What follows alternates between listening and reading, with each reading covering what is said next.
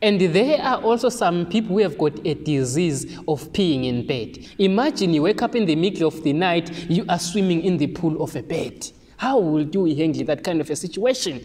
Will you leave this person because this person is peeing in bed, or either he has got cracks or he is also snoring at night? How will you handle the situation? So you can't leave that person because of their defects. You have to find a way that you end up loving all those kind of things.